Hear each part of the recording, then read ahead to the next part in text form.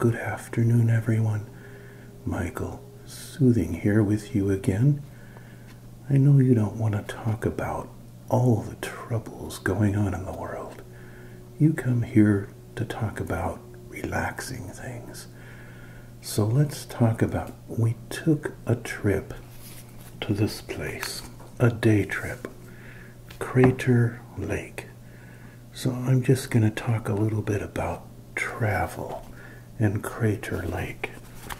But I'm going to reorient the camera and open this brochure and tell you about our trip. So hold on one moment. All right, we could talk first a little bit about the geographic location of Crater Lake.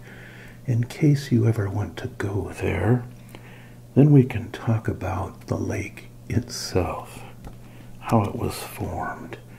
Basically, a big volcanic mountain like this, called Mount Mazama, exploded, boom, and left a big deep crater, which filled up with water and became the lake. But let's first take a look at the map that's in here and see how you might go about getting there if you wanted to go.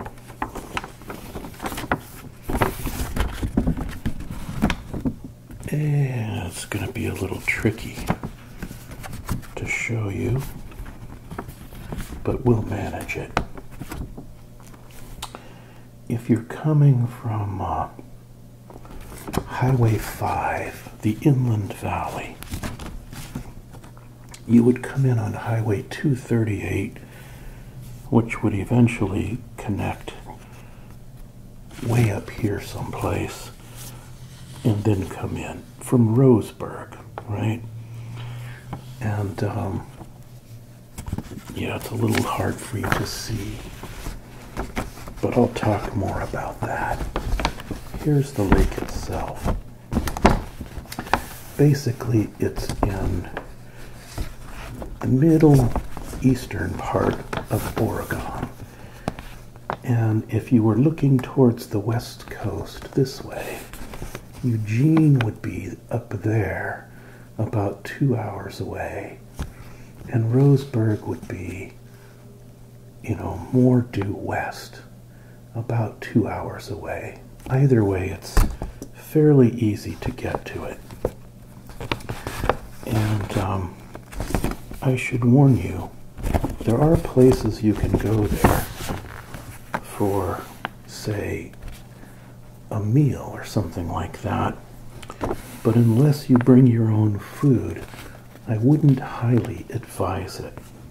Because if you were to go here, say, to Rim Village, it's like one restaurant there, the Rim Village Cafe, and they charge, and the Crater Lake Lodge is there, and they charge something like 45 bucks for their buffet a piece. So you're going to be laying out a lot of money for a marginal buffet, say 100 bucks for two. So I would avoid that if I were you. You can take this road out of Crater Lake Park over here, and within about 30 minutes or less, you'll get to Diamond Lake. And if you go to the Diamond Lake Lodge, Resort Lodge, there's a restaurant there that's far more reasonable, where you can sit and have a view of that lake, okay? Now, what did we do at Crater Lake? When we were there, we did a few things. One thing is, we drove all the way around the lake on this extremely scary road where there are sharp drop-offs and it's very narrow. And RVs and cars come around curves at you, leaving you no space whatsoever. So don't tackle that unless you're an exceptionally excellent driver. Like Rain Man. I'm an excellent driver. I drive on the driveway. Also, I would note that when you're going around the perimeter of the lake, there are beautiful views all over the place and turnouts and such, but you can't go down to the lake shore itself. It's very steep and very far away, except in one spot, okay? And that one spot is over here, all right, the northern part of the lake. There's a place called the Cleetwood Cove Trail, and it's a very steep trail with switchbacks that go back and forth down the side of the slopes of the crater down to Cleetwood Cove. Pure, beautiful water. There's a dock down there.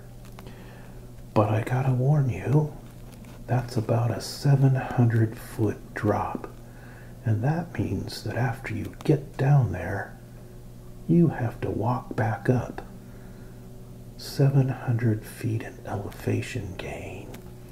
Very steep, usually very sunny and hot. And so make sure you take lots and lots of water with you if you do that. Maybe a couple of protein bars. Probably, you know, a couple of liters of water per person.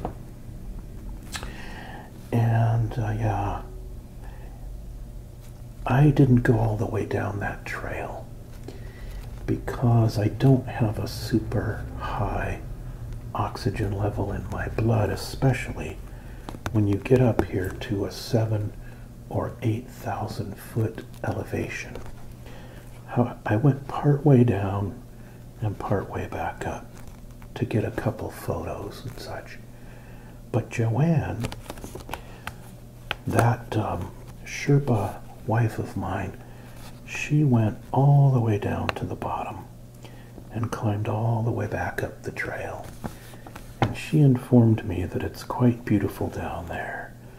The water has kind of a purple tint because it's so beautifully clear and deep. And up on top, all the way around, if you have a sunny day, it's going to be the bluest lake you've ever seen.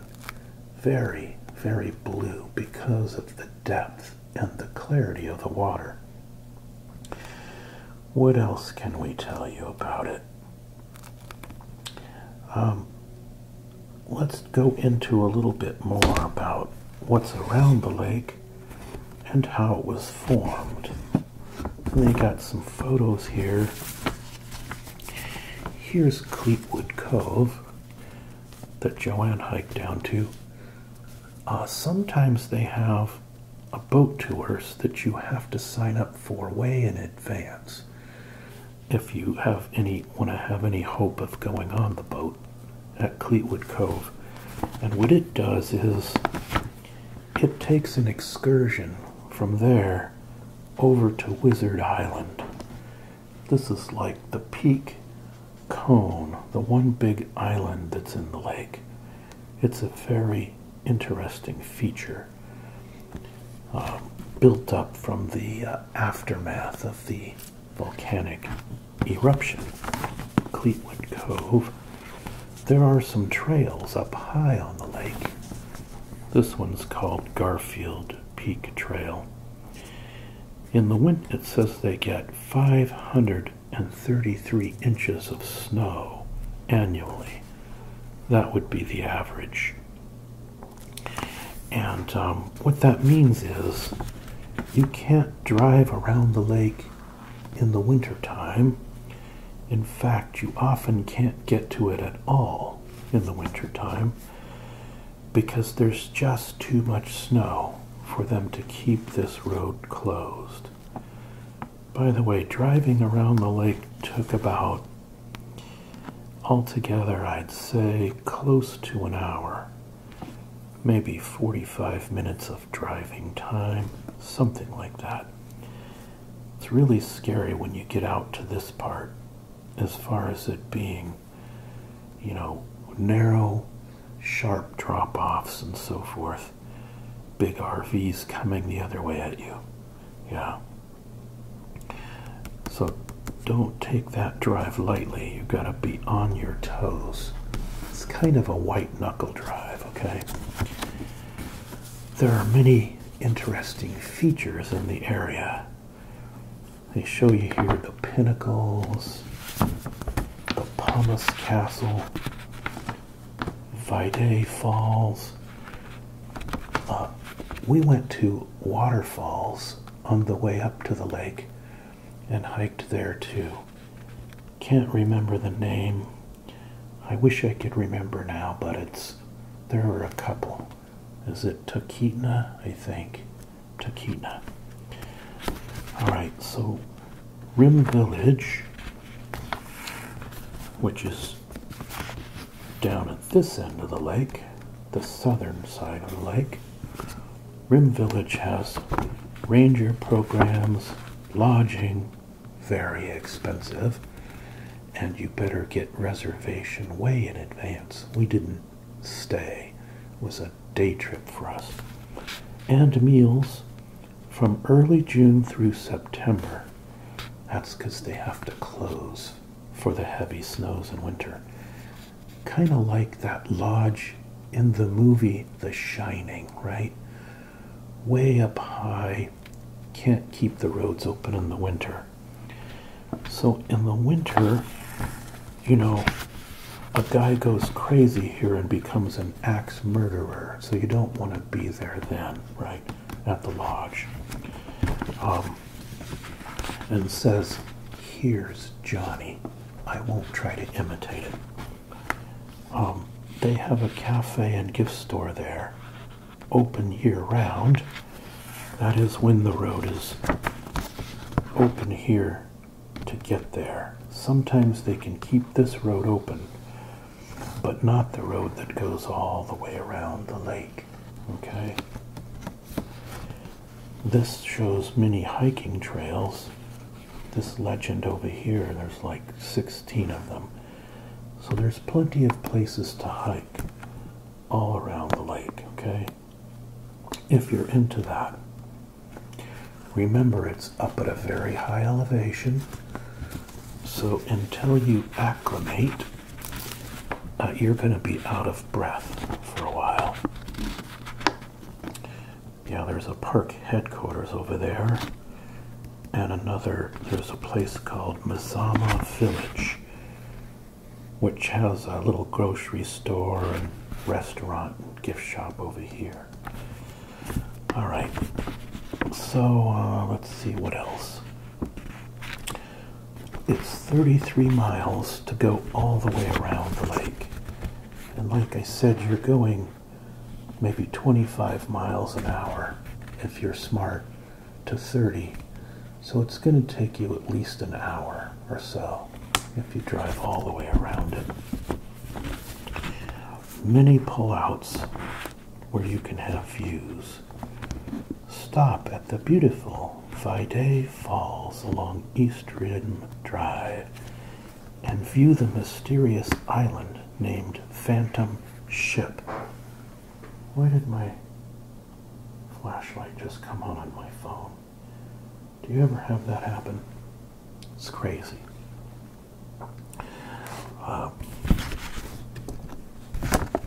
What else? Okay.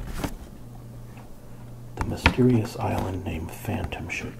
A side trip down Pinnacles Road leads to the accessible Plakini Falls Trail and the Pinnacles, which you can see there. Volcanic ash, spires of volcanic ash that got compressed and then sculpted by erosion. Other viewpoints offer expansive landscape vistas. Look for Pumice Castle, shown here, a narrow tower of reddish rock on the eastern caldera wall. When you have a big crater blown out of a volcano, it's called a caldera. You may know that from Hawaii, something like that. Please do not feed or disturb wildlife or tourists. Oh wait, it didn't say tourists. Yeah, this boat only goes, it wasn't running the day we were there. I think because of COVID or something, right? They don't want to congregate a bunch of people who are all out of breath from the trail. All right, let's see what else we can chat about. A little about the history of Crater Lake and that kind of thing. That's a pretty good rendition of the lake there, and it has a fairly accurate portrayal of the color you will see, although honestly, when you see it with your naked eye, it looks even much bluer than this. And usually high winds can't get down to the lake surface because of the big crater around it. So it'll be like a mirror, even on windy days often. How did a mountain become a lake? A massive volcanic eruption 7,700 years ago left a deep basin in the place where the mountain peak once stood. Centuries of rain and snow filled the basin, forming a deep blue lake whose waters are of unmatched color and clarity. That's not just an overstatement, because you won't see another lake in North America, or probably anywhere, that looks like this one. It's the deepest lake in the United States, and I would add, the cleanest water for a large lake. There's nothing to pollute it. It's all just snow runoff. Your trip to the rim to view the lake is a climb up the flank of this transformed volcano. Yeah, this is just one volcano, a very large one, in the chain of volcanoes that goes up the Cascade Range, starting with, Mount Shasta, and then going on up to Mount Rainier in Seattle, and Mount St. Helens, and all the other ones, the Three Sisters, etc., etc. Mount Hood in close to Portland. Mount Mazama. I believe Mazama was the Indian name for this mountain. Just the facts. Ma'am, just the facts. How big is Crater Lake? 6 miles across at its maximum and 4.5 at its minimum.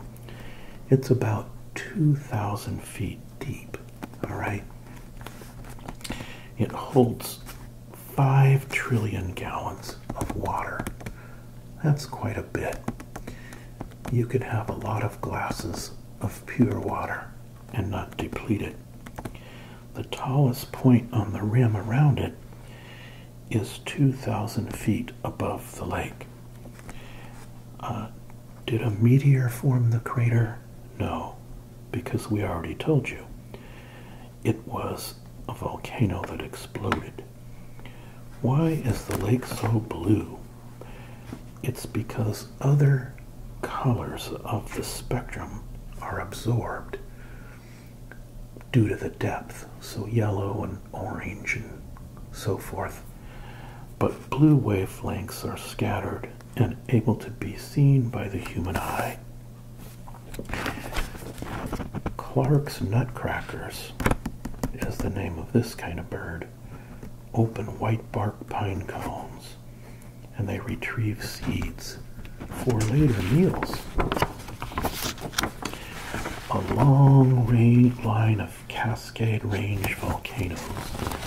This is a little bit of info on the various volcanoes. volcanoes and how they form. Lassen Peak, Mount St. Helens, etc.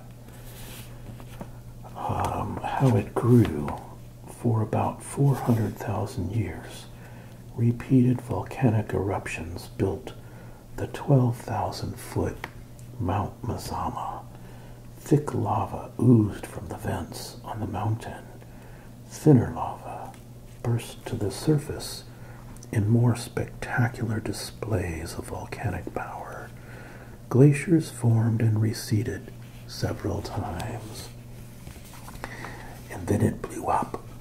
The most violent eruption began 7,700 years ago.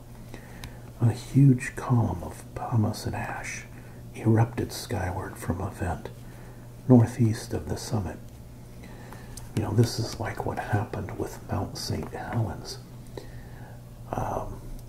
We happened to be living in Vancouver, Washington, shortly after that eruption, and that mountain exploded, and then it kept on doing small eruptions for a couple of years.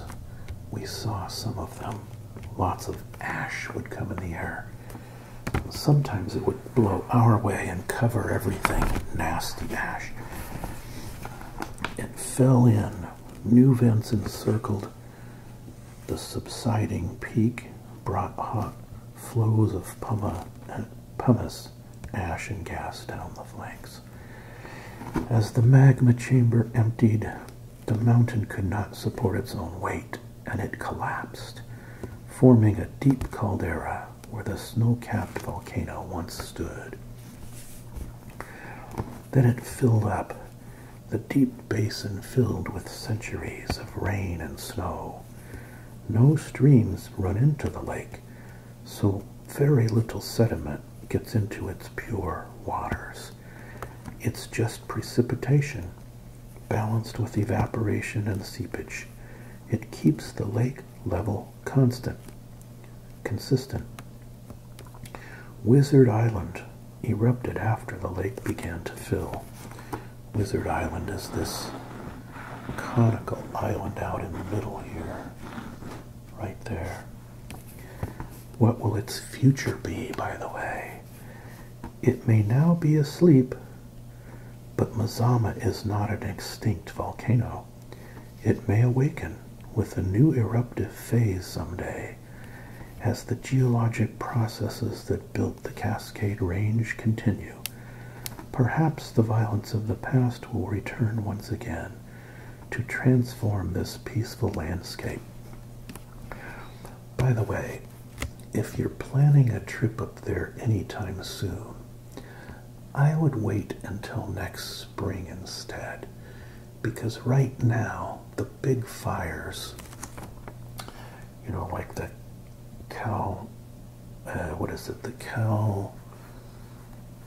Calgora fire, whatever it's called, and several others, have filled the Willamette Valley and the whole Highway 5 corridor with thick smoke. It's quite unpleasant. You'll probably get above the smoke when you're up at the lake, but it's really nasty getting there. We drove through very thick smoke to get up there, and also had to follow giant fleets of firefighting vehicles that were going off to fight a fire, which was north of the lake in a different area. Now, this little Cascade Range volcano graphic over here shows you all the volcanoes along the Cascade Range. There's a bunch. They go all the way up into Canada. They start down here with Lassen and Shasta and go all the way up. It has to do with that big fault zone offshore, which is constantly putting pressure and subducting underneath the North American plate.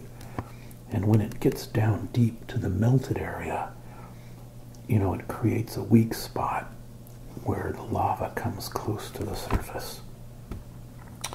We could talk about that sometime in the future. How about the surprising secrets of the nation's deepest lake? Let's see if there are some surprising secrets. A midge fly lays its eggs on the lake's surface. The eggs sink nearly 2,000 feet to the lake bottom to hatch and feed as larvae. Yeah, that's how the trout that are in the lake get something to eat. That midge fly thing. All right, let's see here. Research on the lake floor in Deep Rover, the submersible, found thick mats of bacteria down where there is an absence of light. Hydrothermal pools, unknown before, indicate the volcanic heat source beneath the lake.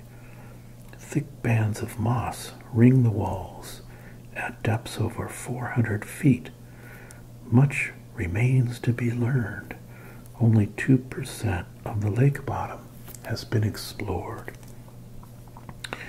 Crater Lake's purity makes it an indicator of human-induced change.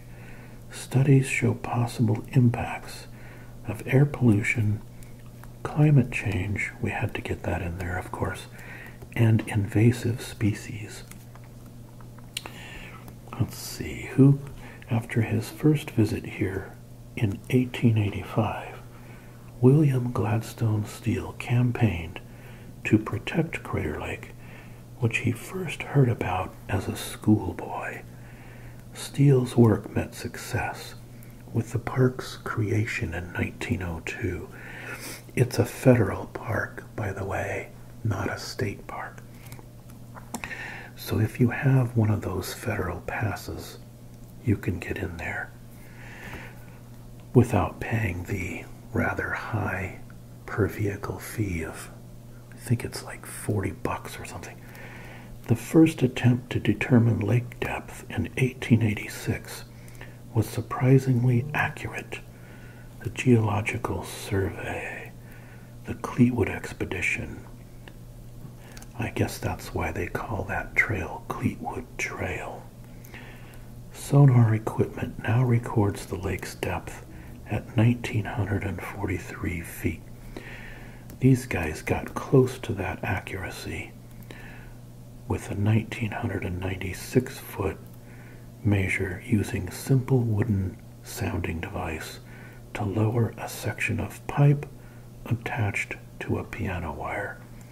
So they were pretty accurate, even with that kind of old measurement technique. What did the indigenous folks think about Crater Lake? It talks about that here. A place of power.